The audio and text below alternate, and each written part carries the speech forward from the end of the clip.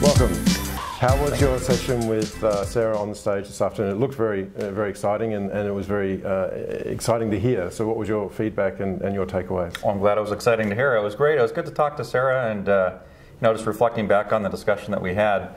It's amazing, 20 years we've been doing this, and yet we're just still scratching the surface of the opportunity. So there's still a lot to come. Yeah, for sure. A lot to come. You were talking about your recent acquisition of FareHarbor. Yes.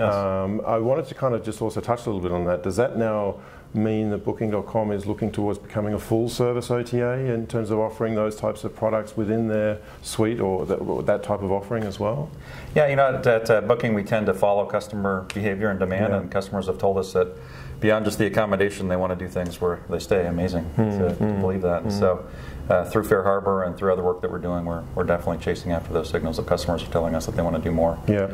And so absolutely. Yeah, great. And in terms of what your impressions of HEDNA are and the organization here, how do you feel when you come to such an event like this and you see the industry people here, hoteliers, other vendors, other tech providers? What kind of inspiration does that give you, and how does that make you feel? Well, I think the more things change, the more they stay the same. And when I think about HEDNA, past, present, and future, it's foundational to where we're going. Excellent. All right. Thanks very much. Great to have you. Thank you. Appreciate it.